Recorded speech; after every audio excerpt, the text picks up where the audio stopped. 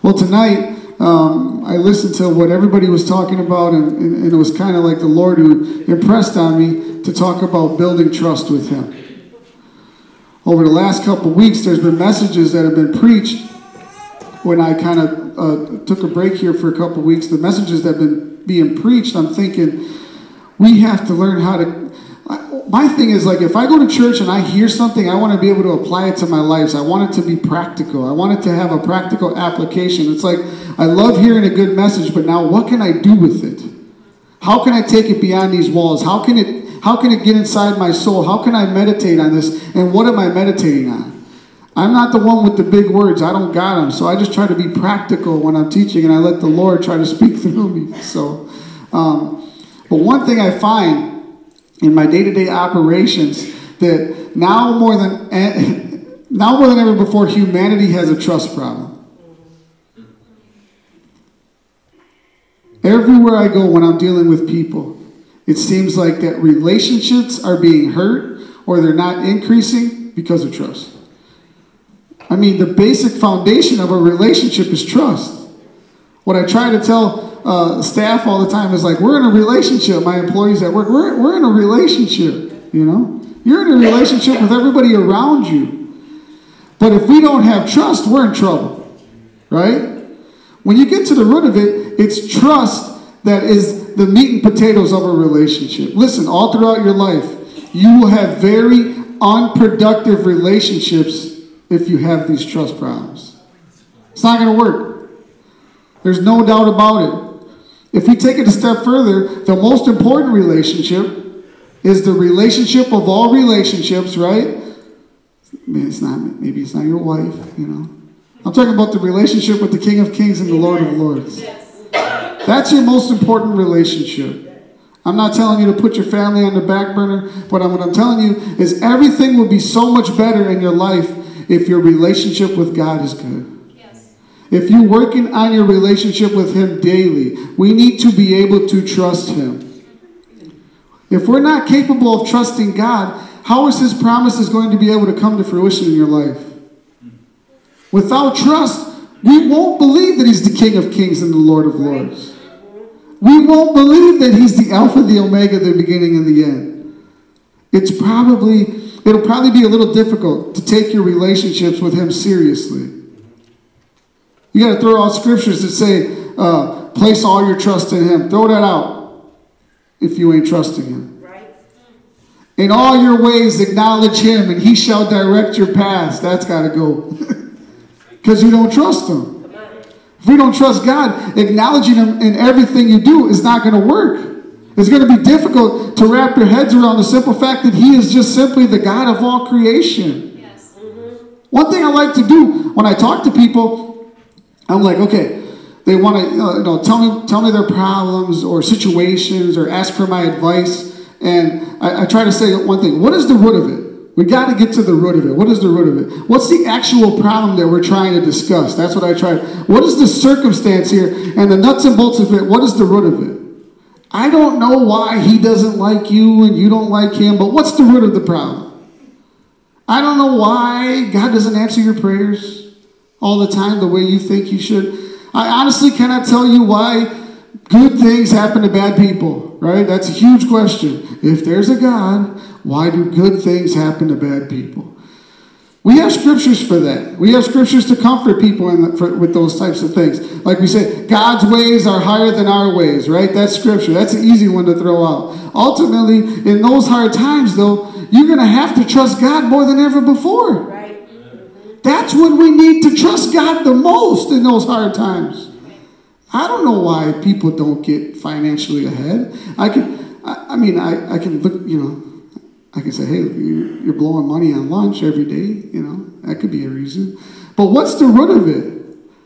Or what's your objective? Or what's your purpose? What is your situation? What do you really want out of this? But it's important to find out that when you're on this faith journey with Christ, you got to start asking yourself the right questions. Sometimes when you get to the root of the stuff and when it boils all down to it, it's like, do you really straight up even believe in God? Do you? Do you believe that there's a God in heaven? Or do you trust God? Do you trust God? We need to learn how to build our trust in God. I mean, think about it for a second. Do you really trust the people around you? Do you really trust the government? Do you trust the voting process? Do you trust your boss? I know Julie does. Do you trust your husband or your wife? I'm telling you, if you learn to trust God, all these other relationships will get better. There's no promise, but you're going to put God at the forefront of everything when you trust him. So now when you're talking about living a Christ-filled life and you're trusting God for all things, the relationship with your wife will get better. The relationship with your husband will get better. The relationship with your coworkers will get better. I mean, this is a fact. I'm going to tell you right now. Living in the world right now, it is full of cheating, lying, stealing, compromise, consistent breaches of trust all across society. Yeah. Social media, mainstream media, right before our very eyes, they have taken the moral compass and they flipped it upside down. I know I say that a lot. But this has happened, and it's instituted a huge trust problem in society. I think it's safe to say humanity is in trouble when it comes to trust. Yes. If you would allow me, I'm going to try to have God use me to help me, talk through me to come to the conclusion that if you build the trust with your Creator, if you build trust with God, that it's going to increase your faith tremendously. Amen. It's going to help you on your day-to-day walk every day. Yes. And through that increased relationship with him, your day-to-day lives are going to be better. Amen. Let's pray. Father, I pray, God, that your hand would be upon me, Lord. Right now, Lord, I want to be able to deliver the word you gave me with truth, God. I want to be able to deliver it, get out of the way, God. I pray, Jesus, that you would work through me, God, that I would just be a vessel. I would not get in the way. I pray for the soil, that what is being spoken would fall on good hearts. People can take it, apply it, God, and we can grow from it, Lord. This is your word and your word only. I do not want to corrupt it, Father God. Yes. Have your hand upon us. In your name we pray. Amen, amen. The definition of trust is firm belief in the reliability, truth, ability, or strength of someone or something. I'm going to use Gideon as an example. The other day I woke up at my normal time to pray, and I got out of bed, and I was taking out my retainer, because I got to wear a retainer every night. And I was putting on my chanclas, and I said, man, God, who should I use as an example this week? I was really thinking Abraham. And the Lord said, Gideon. And me, knowing better than God, I said, stuck with the Abraham, right? I'm thinking, God, Gideon is a man of great faith, but how does it apply to trust? So I stuck with Abraham. I talked to my dad. I even told him, yeah, I'm going to be talking about Abraham this week. And then I talked to my sister, the little prophetess, apostle woman. And she goes, yeah, Dave, I don't know what it is this week, but God's really taking me back to Gideon. And I'm like, okay, maybe I'll just use Gideon. But that settled it for me. Like, I know the voice of God. I can hear it. I don't have to go back and forth or go over it a billion times. I know what God said. She confirmed it, so we're going with Gideon, okay? So we're going to read through the two chapters, but I'm going to break it down. We're going to start in Judges 6, 1 through 4. And I'm reading in the ESV version. The people of Israel did what was evil in the sight of the Lord. You're going to find something in the Old Testament. This is a huge phrase that's used over and over and over and over. The Lord gave them into the hand of Gideon for 7 years. So here we see yet again the people of Israel done evil in the sight of the Lord. Turn their backs on God, right? And to the point of where the Lord says, here you go. You want that sin? Have it. God will do that. He'll give you to yourself. He says, here you go. If you want to fall into sin so much, here, have it. Have more of it. You want to buy 8 dogs? Here, let me give you a 9th for free. You know? Go ahead. So God gave them into the hands of Midian at this point, right? For 7 years, continuing on. And the hand of Midian overpowered Israel. And because of Midian, the people of Israel made for themselves the dens that are in the mountains and caves and the strongholds. So think about that. the strength of Midianites, the Israelites hid themselves in the dens, in the mountains, and the caves. They were hiding. They were scared. They turned their back on God. They knew what they had done. They weren't putting their trust in him anymore. So what they decided to do was hide. But this is what they chose for themselves. They knew that once you step outside of the will of God, they knew, oh, you know what? We got to hide. We in trouble. Yep. Continuing on, for whenever the Israelites planted crops, the Midianites and the Amalekites and the people of the east would come up against them. They would encamp against them and devour the produce of the land, as far as Gaza, and leave no sustenance in Israel, no sheep or ox or donkey. So anything the Israelites did, the bullies came up and they punked them. They were like, give me all this stuff. Give me this. No ox, no sheep, no nothing. Right. Now, they done evil in the sight of the Lord. Right? Mm-hmm. Now watch what happens. And Israel was, continuing on in verse 6, and Israel was brought very low because of Midian. And the people of Israel cried out for help to the Lord. Hey, when the going gets tough, what do? Jesus! But usually you say, why have you forsaken me? It's like, no. This is like all your decisions and your choices, right?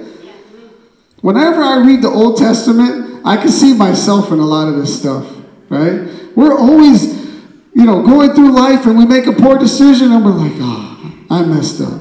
How did I get to this point? You can't compile those bad decisions, you know what I mean? Get back to the throne of grace when you start making bad choices. Right. You're not going to be perfect, man. Amen. You better understand something. This world is tough. This life is hard. If you make bad choices, get on your knees. Yes. Lord, forgive me. Get me back on track. But they were saying, Lord, I screwed up. I need you. They eventually got to the point where they're crying out to him again. I'm skipping down to verse 10. And I said to you, I am the Lord your God. You shall not fear the God of the Amorites in whose land you dwell, but you have not obeyed my voice. Shocker. Somehow their disobedience led them to doing evil in the sight of the Lord. Is that crazy? I find it very hard to believe that a God-fearing, faithful, obedient child of the King can go from this follower, obedient person, to all of a sudden you're some evil-doing reject that God doesn't want you anymore. Just like that. And God says, you're cooked. Into the Midianites you go, no, I find that hard to believe. But what he's saying is, you did not obey my voice. So the Lord showed me something. They lost track of their relationship with Christ. Yes. Mm-hmm. Follow me. They couldn't hear his voice anymore to obey it. Amen. They couldn't pick his voice out amongst the noise. How can you trust and obey God if you can't hear him or even pick out his voice? Right. Do you think they were deliberately being disobedient for fun's sake? It's like, oh, I'm not listening. No. They weren't being deliberately or disobedient. They somehow got to a place where God's voice was being drowned out in their lives. Come on. That's good. Our lives can get to a place where we are so distracted by the noise around us that there's so much clutter. Yeah. Come on. That's good. Our to-do list sometimes gets too great or too important that we don't have time to even think. I believe society tries to fill your mind with something every single second of your day to distract you. Yes. Our minds, our consciousness is being so spun in different directions, we don't even have time to decompress. We come to the conclusion that watching TV is decompression. It can even be our worries, our bitterness. Our bitterness can be so loud it can distract us from the voice of God. Yes. Our anger, our sadness, our fear, our hurts, our physical pain. Your physical pain in your body can be so much that it distracts the voice of God. Your emotional pain. I mean, your children can get in the way of the voice of God because you're so busy raising them and doing life with them. Your grandchildren, because somehow some of us ended up raising our children's children. And that can be so busy then now you're like, I just got to make sure this kid gets it right. Because I don't know what I did with that kid, but this kid ain't going to fall through those same cracks. Does entertainment drown out the voice of God? Our business or our jobs? Our kids' sports?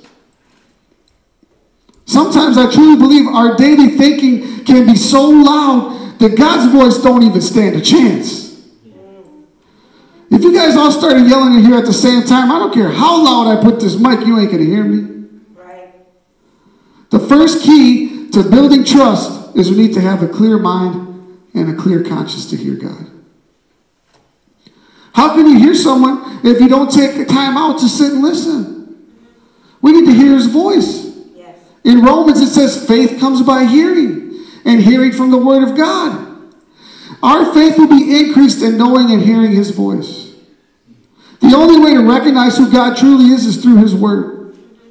If we do not take conscious time and effort to be in this Bible, we will have a difficult time understanding the voice of God. Amen.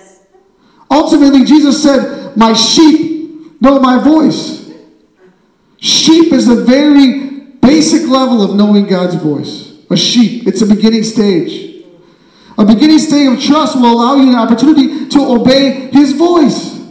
If hearing and knowing his voice is available to all of us, we need to make sure we do our best to eliminate some of those noises.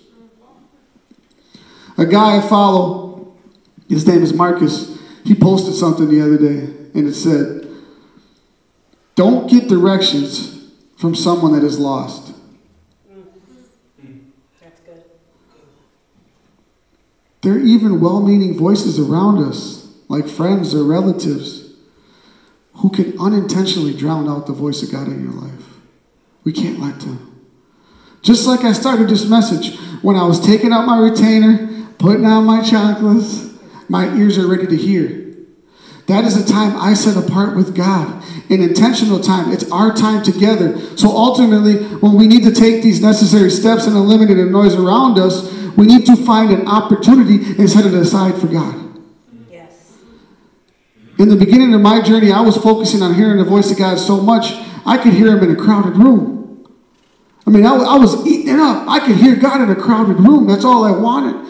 Because it was the beginning. It was pure ignorance. I had no idea. I just wanted more. And that's what God does in the beginning stages of your relationship with him. He'll give you more and more and more. You're so ignorant to what's going on around you. You're like, no, I don't care what nobody says. God told me, so I'm doing it. Yeah. And they're like, well, there's red tape. There's politics. There's protocol. You can't, what? God told me this. I'm not listening to you guys. New believers in the Lord can go rogue. Yeah. Because God has just opened up their eyes to so much. Yes. I was in Disney World. And it was a parade going on, and it was crazy. This was Carter was a baby. And right in the middle of the parade, I could hear God said, I love each and every one of these people. There was so many people around, and I was like, wow, God. That stuck with me to the day.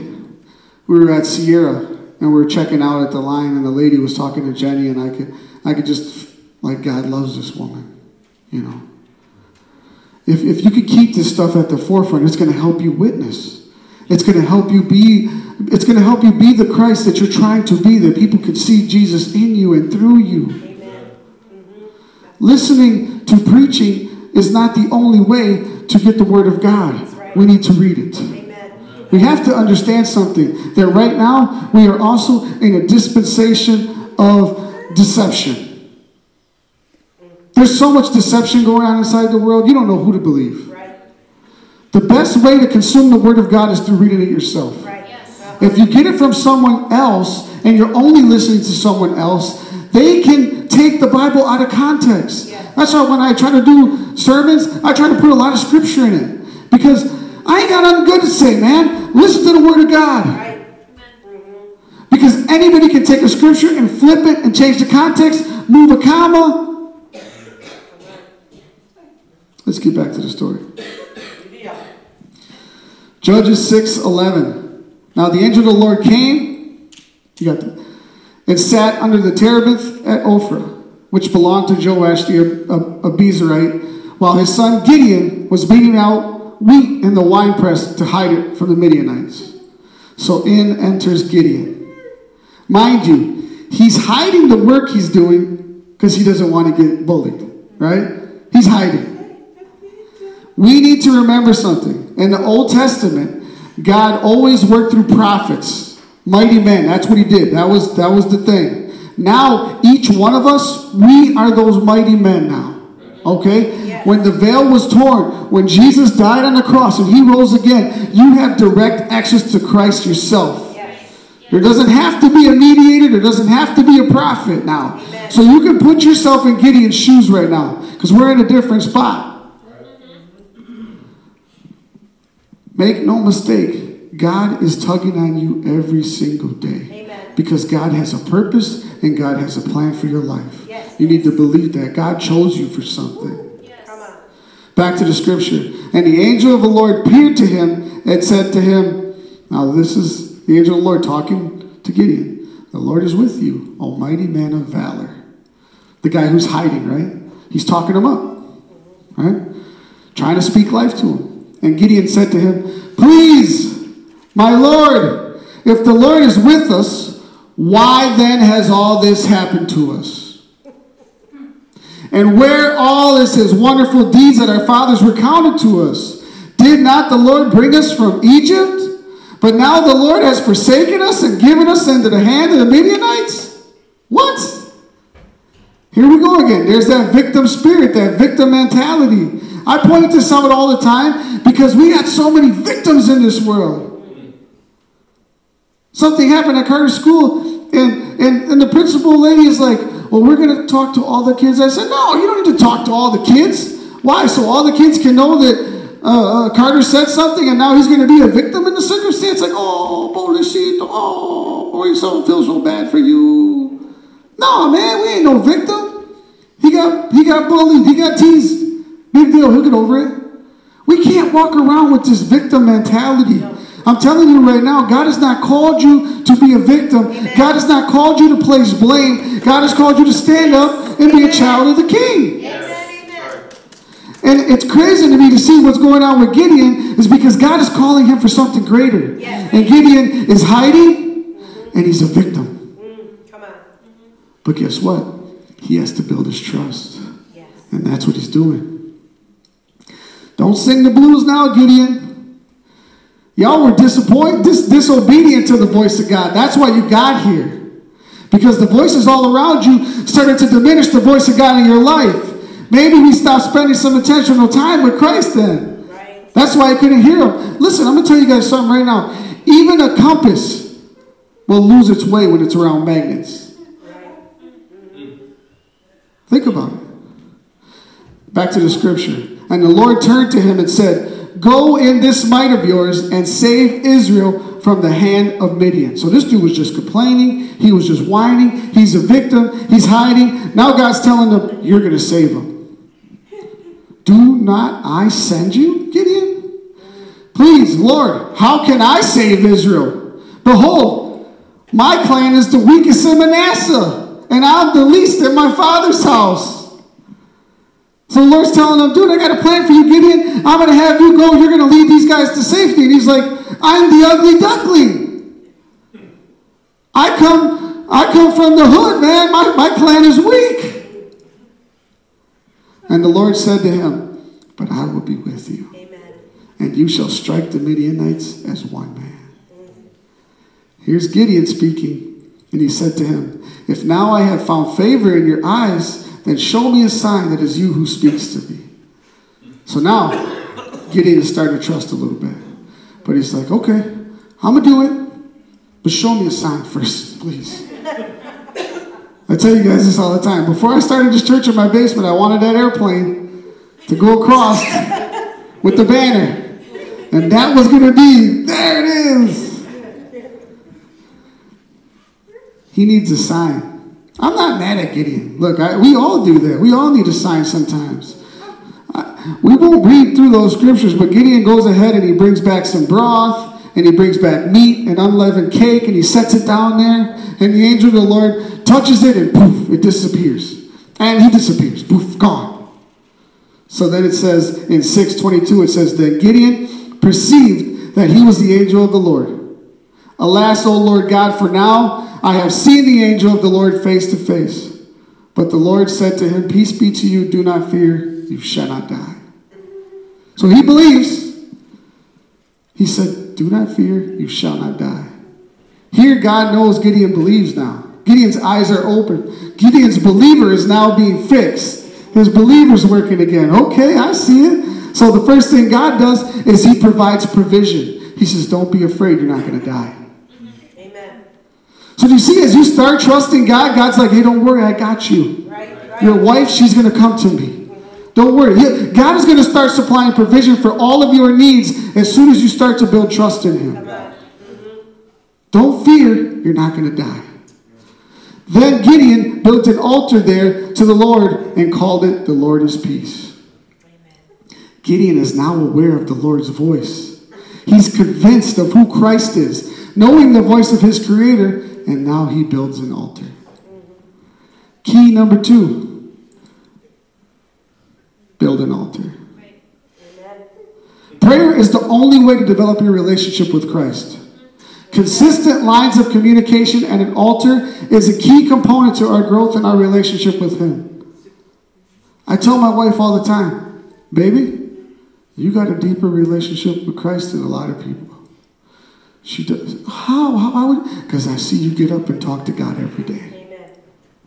If you're talking with God every day, God knows you. He knows you by name. The Bible says he's going to say your name. Yes. I'm going to give you all a little public service announcement too.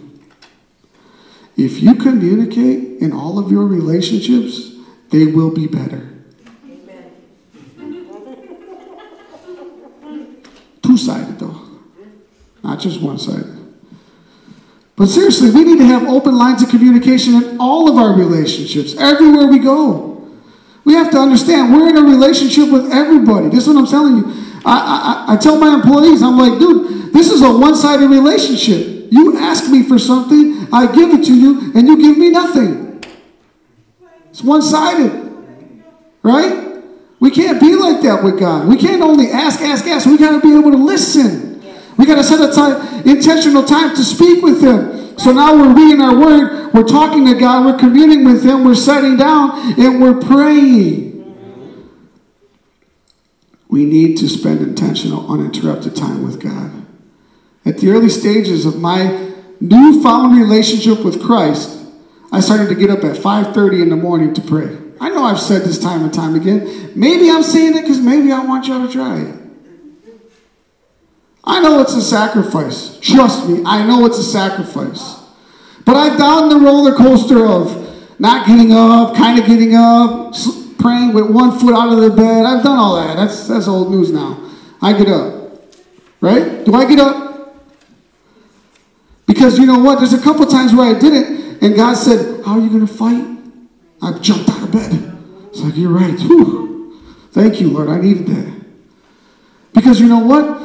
I can't do it on my own. Right. Yes. By the time I get to work, I got 18 problems to deal with, and I'm like, I got to be prayed up, man. Amen. I got to have that Holy Spirit operating in me. Yes. So I'm up. Now the weekends is harder because my family's there and they infiltrate all the personal space. But that's okay. We try to find ways and sneak and hide, But I've done this for 12 or 13 years, and I'm telling you, if you start a practice of this in your life, your life is going to be so transformed. Amen. It's tough, man. It's tough, but I'm telling you, God sees it. As I prepared for this ministry, I had no idea what was to come. And you know what? This is when COVID started, back in 2020. And God told me, I want you to start a prayer group. I said, okay. I received that. What do you want me to do? I didn't really know what to do. So I didn't do nothing. A week goes by, 2 weeks goes by. God said, I want you to start a prayer group. If you don't do it, I'm going to use somebody else. So I was like, okay. I texted all my friends. Group text to all my friends. I have a group text with all my friends and their wives. Hey guys, we're going to start to pray at 8:30 every night. That's all I did. Forwarded that text to all my friends. Okay, we're going to couple with you. We're all going to pray. Remember, we were all locked in during COVID. We were all locked in. So 8:30 every night, everybody's praying. All of a sudden, I got people texting me. Hey, we're going to pray at 8:30. Did you want to join us? I'm like, sure. I didn't say I started it. But I was like, wow, this is incredible. Finally, we got to the point where I heard there was like 180 people praying at 8:30 at night. It was on Facebook. People were getting together 8:30 at night. Everybody's praying. And God's like, see? See? In prayer, I can move mountains. Unity is built through prayer. Yes. After that happened, I ended up having a prayer group with all my friends in my basement. We did once a month, babe? Was that once a month? Something like that. And we were praying downstairs in the basement right where we started the church. That's pretty cool, man. We prayed down there, and all of a sudden we started a church down there. So, I mean, that's legit. That's like, hey, and I didn't think if we pray down here, then a church. No, that never came to me. But now when I look back, I can look at the sequences and say, man, God, I built my trust in you, and you orchestrated every step of the way. Right. Amen. Had nothing to do with me. It had everything to do with me obeying his voice. Yes. Because he told me, if you ain't going to do it, somebody else will. Right. I'm so lost.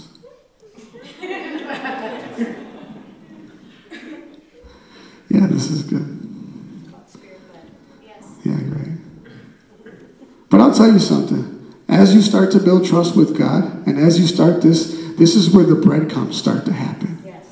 It's like Jesus gives you a breadcrumb here and a breadcrumb there. Things start to happen. It's like a huge puzzle that God is putting together. And it's you walking it, you talking it, but God's like, what about this one? Okay. What about this? I mean, your whole world becomes shaken, flip, your whole script upside down. You can't even explain it to people. They're going to think you're crazy. But you know what ends up happening is you start attaining what I call it this God confidence. Right.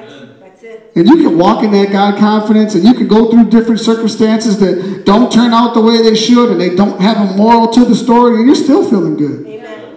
You're like, I get it. God must have allowed that to happen to me for a reason. I don't know. Right. Yes. I lost my job, right, Julie? Oh, well. God must have took it away from me. Girl, you're buying a house. I don't know.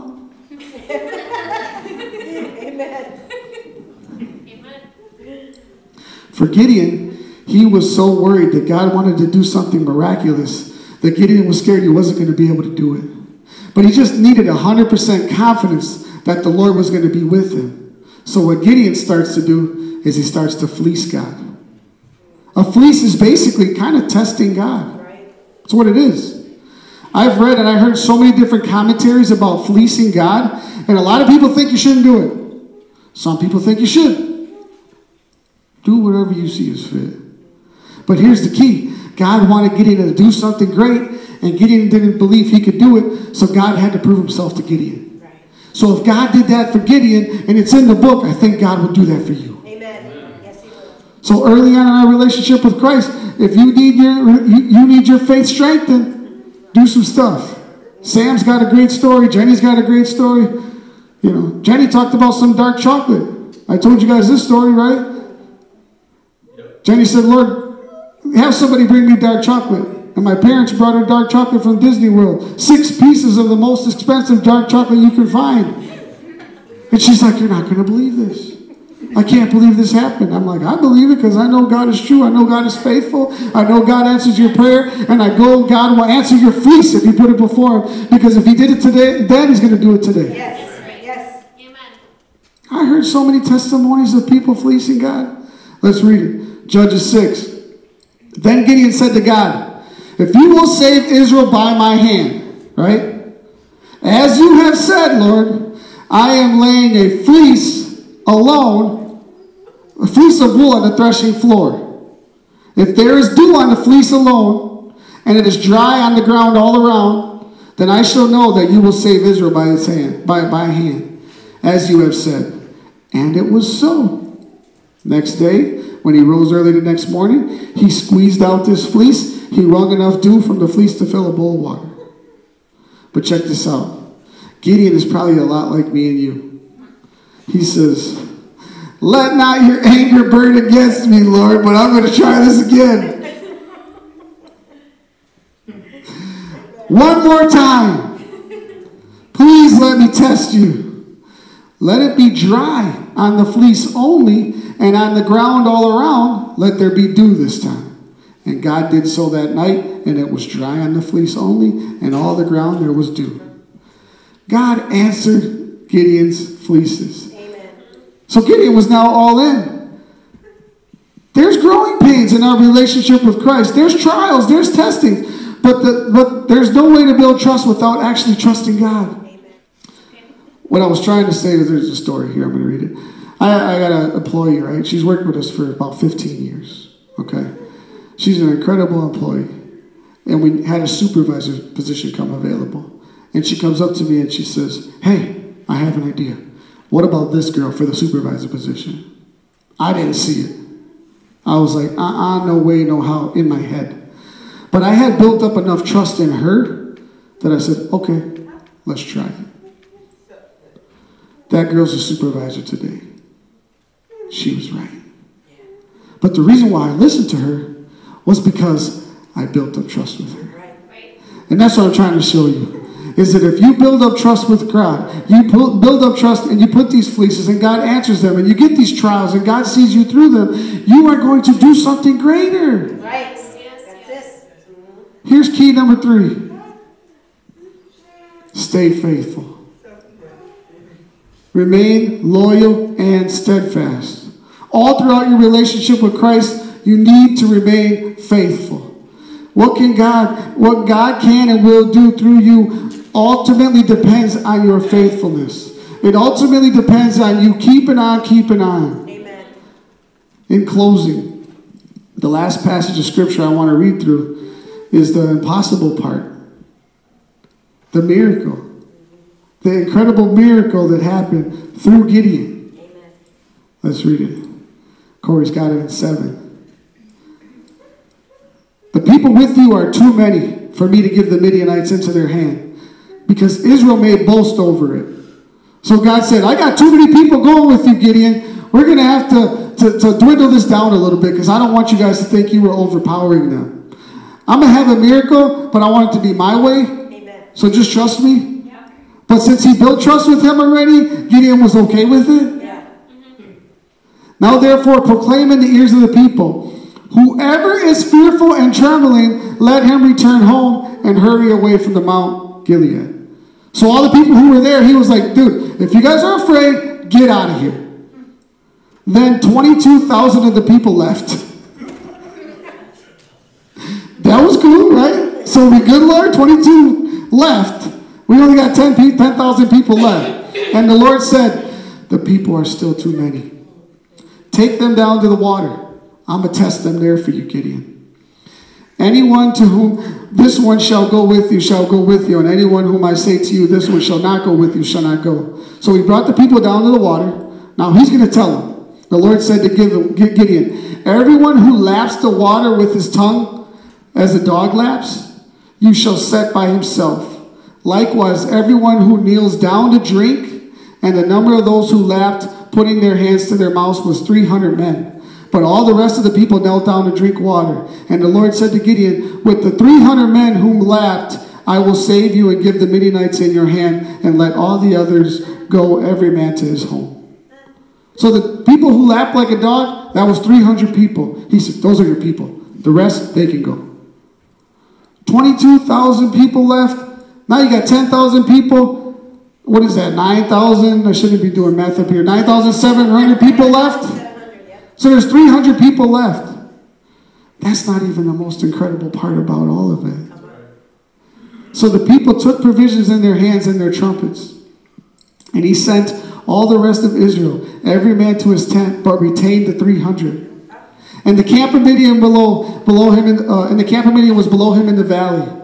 And that same night the Lord said, arise, go down against the camp, for I have given it into your hand. So the Lord said, look, you're going to go up, you're going to go down there. I gave it to you. Trust me. Verse 16. And he divided the 300 men into 3 companies and put trumpets into their hands, all of them, and empty jars with torches inside of them. Look at me and do likewise. When I come to the outskirts of the camp, do as I do. When I blow the trumpet, I and all who are with me would then blow the trumpets also on every side of the camp and shout for the Lord and for Gideon. So he says, look, you're going to get a jar with fire in it and a trumpet. So he's going to take them to take over the Midianites with a jar and a trumpet? No weapons. That's incredible. It's got to be God. But that's why he had to build trust with Gideon to get to this process. Because what he was going to do to you is going to flip the script to so many people around you. They're going to be like, they did all that? With that little ghetto church in somebody's house? Yeah, that's right, we did. We trusted God. We followed his lead. Then the three companies blew the trumpets and broke the jars. They held in their left hand the torches and in their right hands the trumpets to blow. And they cried out, a sword for the Lord and for Gideon. Every man stood in his place around the camp, and all the army ran. They cried out and fled. When they blew the 300 trumpets, the Lord set every man's sword against his comrade, against all the army. And the army fled. These guys killed themselves. They were confused. You guys can stand. Is that unbelievable? The biggest takeaway from this is here at the Remnant Church, our heartbeat is that you develop a relationship with Christ. That's what it is. My dad talked about warring against your flesh.